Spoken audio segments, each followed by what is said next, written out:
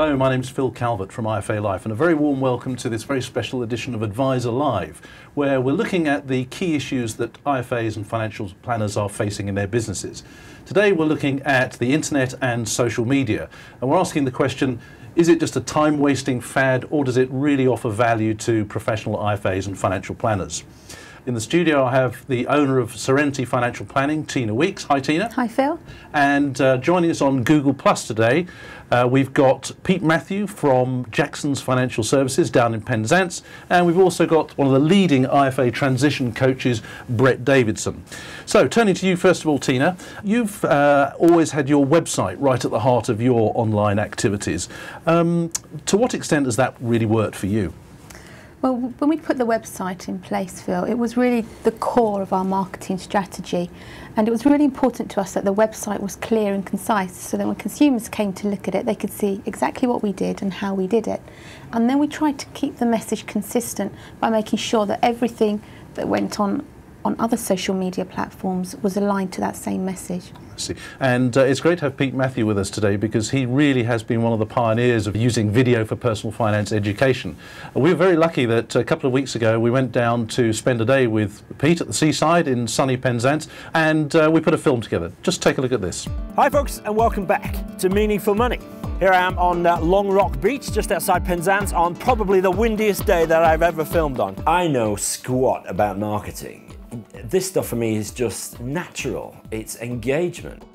The platforms are there now that whatever you are passionate about, whatever you can speak lucidly about, you can get your message out there. I don't spend any money on search engine optimization or anything like that. I think that's dying if it isn't already dead. But I do have social media searches running for Advisor and Cornwall, IFA and Penzance. I have permanent searches running on Twitter for those things, which means I'll get a ping if somebody says, anybody know a good IFA in Cornwall? And I'm there like a shot, answering questions. Just filming videos and putting them on YouTube or a website doesn't mean that people are going to find them and watch them. Whereas perhaps 3 or 4 years ago, people might search Google for reviews on a particular product. Now they will ask their peers on Facebook, and they'll ask the same about financial stuff, and so that's where I need to be. The power of social media for me is listening. Sure, you are producing content and sharing, but its real power, and the thing which I think is often missed, is the power of listening. So searching for the terms that you're interested in, the ability to search geographically. So I have searches running for people mentioning certain terms within 100 miles of Truro, Cornwall, and I can answer those questions, and these are people local to me. It's interesting to know where people are coming from, and I mean, half of my views are on Facebook, for example. It's mostly men in the 35 to 44 sort of age bracket. This is a website called Hootsuite, which is like a social media dashboard. So this allows me to filter. So here is my list of favorite tweeters. These are people who have mentioned me. These are direct messages people have sent to me, so private messages. So it's this is a power user's Twitter tool. It enables you to keep an eye on all these sites in one place. If an advisor is not using these tools going forward, a fact is they're just going to be disadvantaged. There are many tools they can use. They need to pick one or two and do it well and hit it hard. But if you're not there, you're going to be invisible in future. Pete, that was absolutely fantastic. I mean, many IFAs tell me that social media really has no place amongst an IFA's marketing communications tool. What was it that made you think originally that this was something that was going to be of value? It was never my intention to get business from it directly, although that is happening now, which is fantastic for my my sort of regulated company, Jackson's. Yeah. It was just to get good information out there.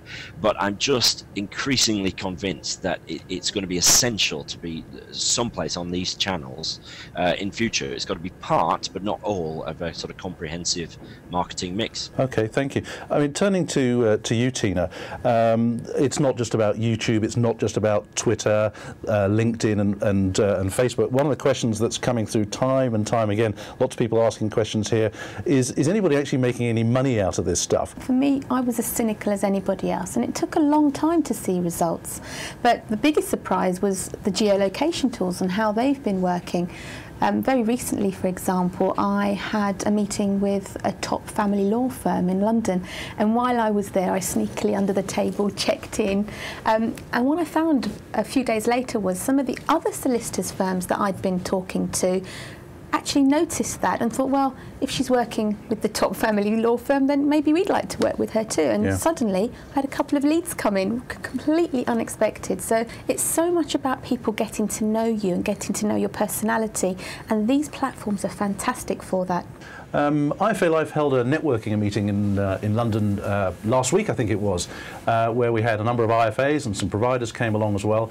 And we've got a bit of video now just to get some thoughts and some opinions from some of the people there. Let's watch that. Well, if advisors want to attract younger generations, the children of their clients, they've got to get with 21st century media. I mean, I've seen it work for myself. I had a client meeting today, which was a referral from a client that gave me some information on social media. I have another client that involved himself in a Facebook conversation with one of his mates who was struggling to get a mortgage. And he just basically said, you need to talk to Doug because he's, performed miracles for us. So it's amazing how it can work for you. I mean, Brett, you're professional working with financial advisors who are very much looking to the future. Is social media for every IFA? Would you say there are circumstances where really this genuinely doesn't have any relevance for them? It's so hard to say. I'll be honest, there's lots of people I work with who are running very good businesses, getting lots of work through, and they're not in the social media space. So at the moment, it's not, I think there's a million other things as well that matter in your business. But it's not to say that they won't get engaged or won't find ways to move into that area. And I just think the world is changing. We're so much more interconnected. To say unequivocally that it's something that you wouldn't be involved in, I think would be very, very dangerous. Okay, thank you. And Facebook, I mean, Doug Bennett's been on, he's got a personal Facebook page. Will that do, or does he need a business page as well? I have a personal Facebook page, which I try and keep personal, although I do connect with lots of colleagues and people in the industry as well. But I also have a Serenity Financial Planning page, and that's where I try to get out information about the business, personal finance issues, etc.